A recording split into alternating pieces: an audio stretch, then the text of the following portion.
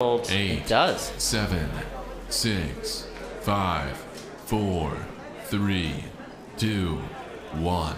Fight, robots, fight. So the idea behind Be Careful What You Wish For is it is a bot built from Wish parts, Wish.com parts. It's something that Alex has been playing with now for a few Norwalks. Alex cut the pieces for Be Careful What You Wish For on his own, and it is now stuck on its head, unable to self-right. And now it is wedged kind of underneath the side rail there. Sea Dragon's Roar, though, is just waiting for his opponent to get back on its wheels, which has happened. Good mobility from Be Careful What You Wish For. Looks like the weapon on Sea Dragon's Roar is dead. Absolutely, and it seems as though Be Careful What You Wish For is going to spend most of this match on its head.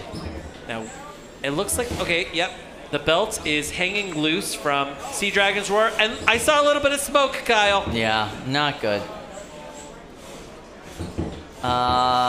So it doesn't look like Be Careful What You Wish For is going to be moving anytime soon. Show motion. There it is. Here we go, Alex. Give the people what they want, Alex.